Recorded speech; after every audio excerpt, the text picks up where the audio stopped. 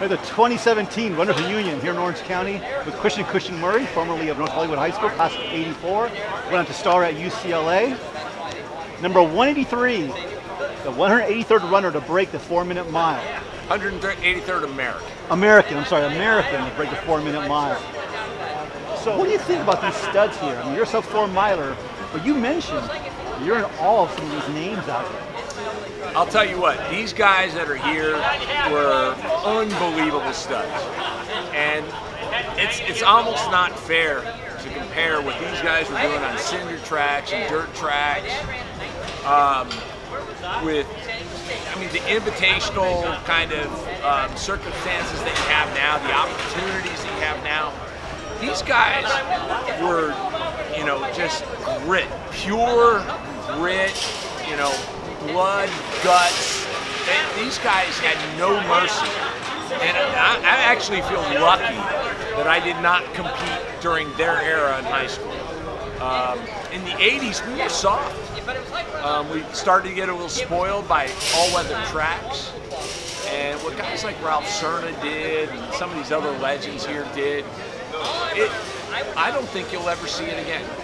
I really don't. I mean, these guys that are competing now, and granted, I mean, every year we're having more high school sub 4-minute milers, but they don't have, I hate to say it, and I probably sound like the old guy, you know, get off of my lawn kind of kid, but I don't think these kids have a clue as to how hard these guys work.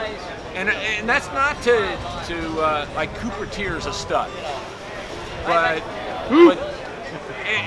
these guys, I don't think they have any idea how hard these guys worked and how tough they work.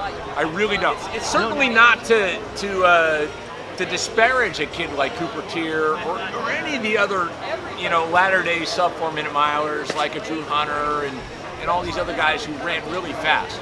I mean, Lord knows, I wish I could have run that fast when I was in high school.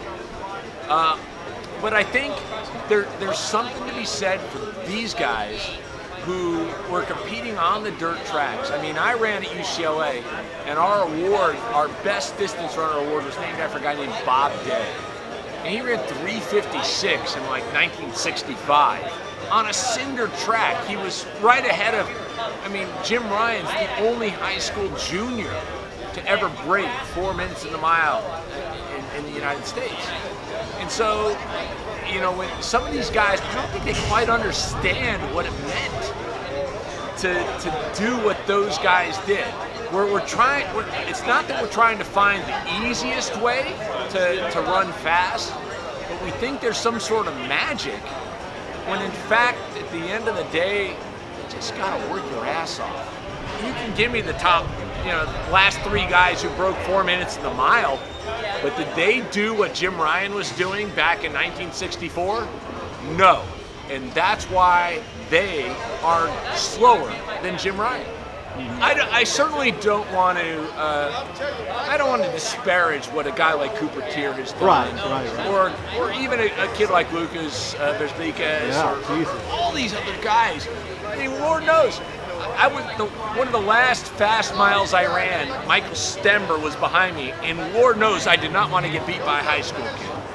And so what these guys are doing is phenomenal. Yeah. There's no doubt about it. But I still think there's something missing, and that's not the fault of the kids. It's not the fault of their coaches or their parents or anything like that. But I still think people don't quite fully comprehend how hard it is to succeed at each successive level, whether it's being the best high school runner, like a kid like Cooper Tier clearly is. Right. He's certainly among the best. I mean, the fastest high school kid not to break 4 minutes. Kids, it's unbelievable.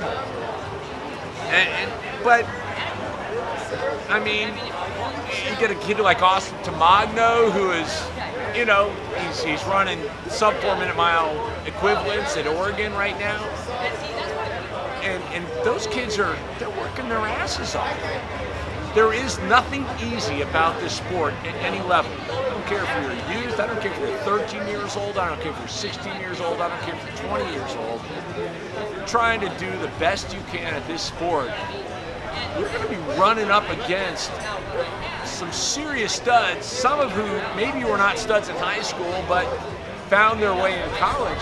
Of all the kids you've seen in high school over the years, who was the most impressive to you and why? I'll tell you, I mean, obviously German was unbelievable, right? Yeah. But he's part of what shows you both. The you know, what's incredible about running in high school and how difficult it is to translate it into great collegiate running.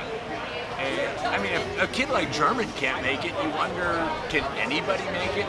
But obviously people do. I would tell you of the most recent crop of kids, as great as Austin Tamagno is, Isaac Cortez Oh boy. is, I think, a kid He's got wheels.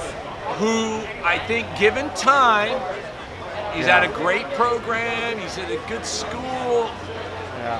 I mean, he's got to weather the storms that every kid has to weather, but that kid, the way he was able to double and heat, everything, that kid blew my mind watching him race. If I'm talking about the current crop of kids, that's a kid who we're going to see in another 4 years competing for an Olympic spot. I really believe that. Yeah, that's a testament to Doug Souls and Dan Noble and the coaches there. All right, Cushing-Murray, thank you very much.